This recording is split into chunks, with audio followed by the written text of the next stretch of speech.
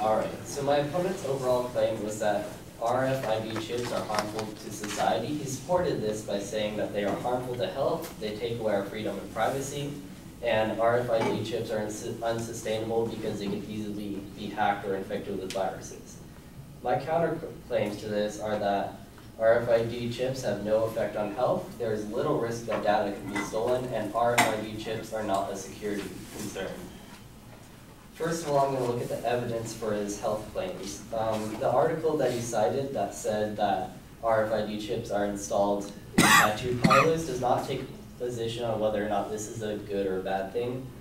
And in his reasoning, he is making the assumption that tattoo shops are dirty and that they are unhygienic and there's a risk of infection, when really he had no evidence to support this claim. In fact, if you think about it, tattoo shops are trusted to give you piercings and give you tattoos with sterilized needles, and it's not really a problem. And my counterclaim is supported that RFID chips have no effect on health is supported by the fact that in 2004 the FDA approved RFID chips for humans, and an article by USA Today points out that pets have been microchipped for years with no problems. For his second point, that there is a risk of taking away our freedom and privacy, the article that he cited here said that the RFID chips can store information such as personal data, health data, stuff like that. Well, the issue with that is hard drives and other personal computers can also store this data, and it's not necessarily a problem if you use it properly and you're careful with what you put on there and you use passwords and whatnot. So the RFID chips are really just storage devices like any other, and they shouldn't be treated differently as a harmful thing. So that is also a flaw with his reasoning here. And my counterclaim that they take away our freedom and privacy is supported by actually a quote from one of the articles that he cited that said that the risk of cloning is very low as long as the user of the chip stays at least a foot away from unsecured persons or objects. Now on to the third point, that the RFID chips are unsustainable because they could easily be hacked. I was looking at the article here that he was citing, and the author actually had a background in law, which I kind of don't see why he should be writing anything about this new technology. His bio didn't indicate that he had any technological degree or experience or anything. And then looking at the reasoning, from one of the articles that he actually cited, it said, it was an InfoSec article, it said that the chances of getting hacked are actually lower than other devices because of the shorter range of the RFID chips, whereas computers and cell phones are connected to networks which provide more opportunity for hackers to hack them. So that is my counterclaim that RFID chips are not a security concern. And because of so in summary, my three claims are that the RFID chips present no effect on health, there's little risk that data can be stolen, and RFID chips are not a security concern.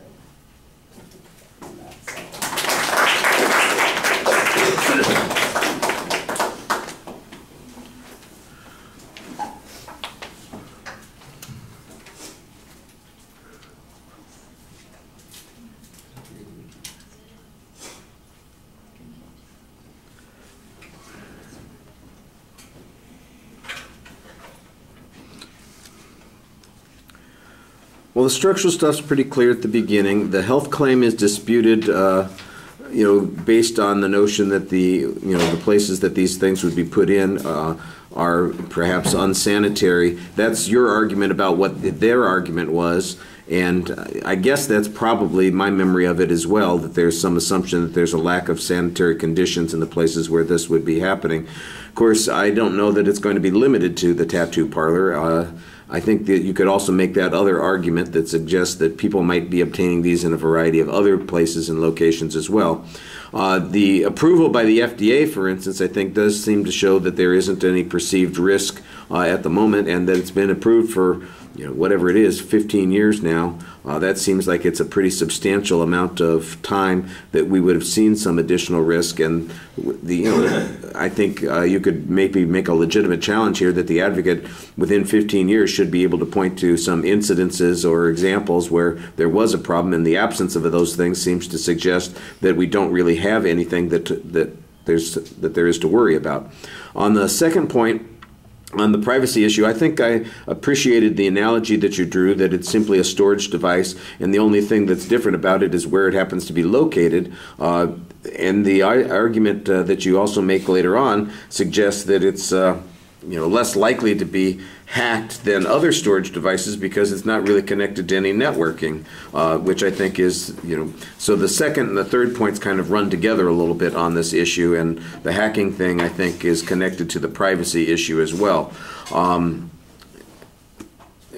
I think it's a pretty solid analogy that you're drawing there, and when you're talking about risk of loss of information or access to that information, the notion that these other devices are likely to be using networks and the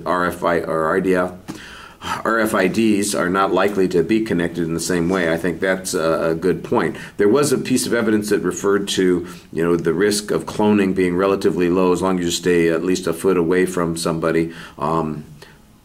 That was a little abstract, but I guess that was one of those things that became an issue in the advocate's argument, and you bothered to find an answer to that point. That's fine.